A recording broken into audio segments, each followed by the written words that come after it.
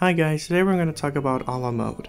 For those who don't know, A La Mode was a Sanrio magazine made by Sanrio for American audiences. You can basically see it as the American version of Strawberry News. Unlike Strawberry News, however, this magazine was released quarterly instead of monthly, so instead of a new issue coming out every month, a new issue came out every 3 months. Also, unlike other magazines like Nintendo Power, you don't pay a subscription to it.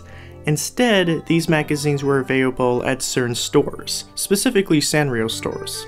However, I'm not just going to talk about this magazine, I'm actually going to show it.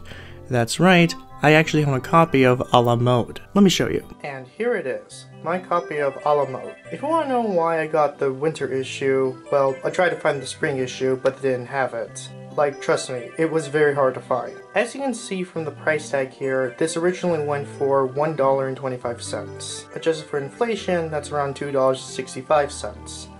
However, I didn't pay $2.65 for this. No. I paid almost $93. Yeah, that gives you an idea of how rare this is. Here are the first 2 pages of A La Mode. On the left, you would see a letter made by Hello Kitty herself, which is honestly kind of cute. And on the left, you would basically see where the pages are, and a paragraph of why Sanrio made this magazine in the first place. Also, a little bit below, you would see a contest. If you want to know, the prize for the contest is a $50 gift certificate. That's basically nothing. Now, when we turn to the next couple pages, we would find this postcard.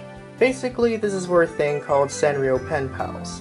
Basically, you would write stuff about you on this postcard, and you would send it to Sanrio, and Sanrio would pair you up with someone else, which is kind of cool.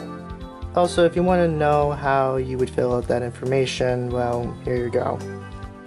Now, on the pages themselves, it's basically a bunch of fans writing letters to Sanrio.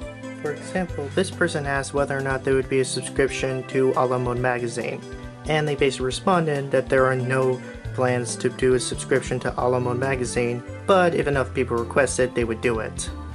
The next question that was asked was, is there a Sanrio catalog? And she wanted to know how the company was doing. And they basically said that there is no catalog available. And apparently they also make 150 new items every month. Wonder if that number is still true. And here we have 2 letters. One basically saying how they got a Sanrio gift certificate, and the other is a Sanrio poem. As we can see here, the next 2 pages have nothing to do with Sanrio. One is recommending books and the other is talking about trends. Actually, let's look at the trends section for a little bit. Tradition has become a trend. Basic family values are hot. We are hiding to our past. Begin the custom.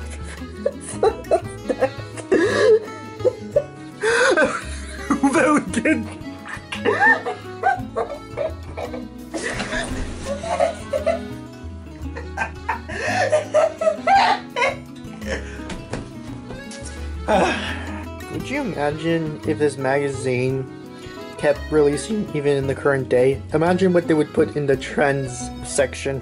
And here we can see a recipe for chocolate truffles. And the next 2 pages once again have nothing to do with Sanrio. These next 2 pages are basically Lila and Kiki crafts. It's basically arts and crafts. Next you have a letter made by Sax Zasl by this pig. And in this page you just literally just fill out the missing words. Spotty Dotty of all people has her own section about fashion. I'm honestly quite surprised here. And we have basically a couple matching game basically on this page, and a Hello Kitty ornament on this page. We also have a Hello Kitty comic, and a postcard to send to tell Sanrio what you think of this magazine. This part of the magazine, however, I found interesting. Basically, this is on the What's Next issue. This is basically stuff that they're going to talk about in the spring issue, and here it says this. Meet Kiro Karopi. Sanrio's springiest new character. Learn secrets about him that no one has ever known before. Was this Karopi's very first American introduction? Here are basically a few images of fan art and the different Sanrio boutiques, as they call them. And the final page is basically just an ad for Sanrio merchandise. Finally, we have this. This is a poster that came with the magazine. Basically, it's a zodiac wheel. And to be completely honest, I really don't get zodiac signs. No, seriously. People in the comments, please tell me, why do people use zodiac signs? It also has a bunch of predictions on here that are clearly outdated. So yeah. I hope you guys found this video interesting. Thank you for watching, and I hope you have an awesome day.